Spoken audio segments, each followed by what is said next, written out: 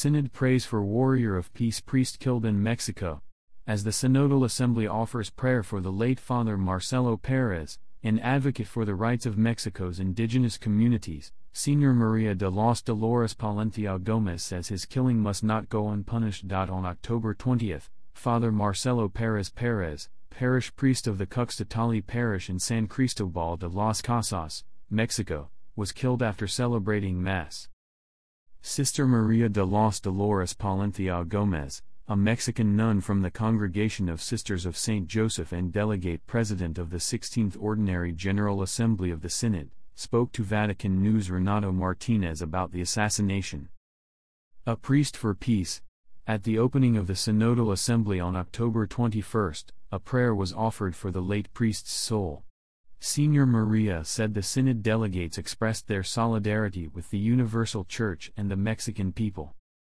She described Father Marcelo as a warrior of peace who tried to bring dialogue and justice to the poorest of the poor.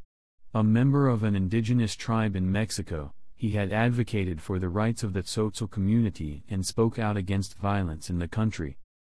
Sr. Maria called the priest's murder a sign that there are people trying to create division in the communities. Chiapas, a region marked by trafficking and poverty. Forced migration has led to a rise in the culture of violence in Mexico, particularly in the state of Chiapas, where Father Marcelo was from. Chiapas borders Guatemala, where there is a constant flow of migrants from South America, Asia, Africa, and European countries.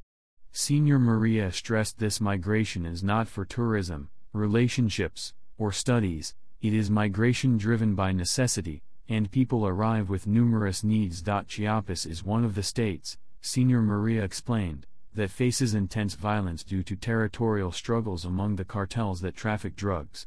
According to Insight Crime, a non-governmental organization, Chiapas State is key for trafficking drugs, arms, and migrants towards the United States.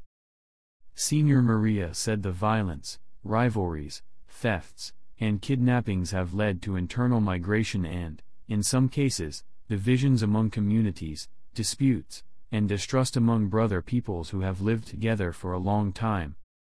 Raising awareness. The Mexican religious sister stressed the need for Father Marcelo's murder to not go unpunished and that justice be served and to ensure that what is happening in these territories is not forgotten. His death is the most recent in the state this year. From January to August, there have been around 500 assassinations, an increase from last year's number of 309. We need to shout and make the world understand and hear, Sr. Maria explained, that there are a series of situations that go against humanity and also against creation.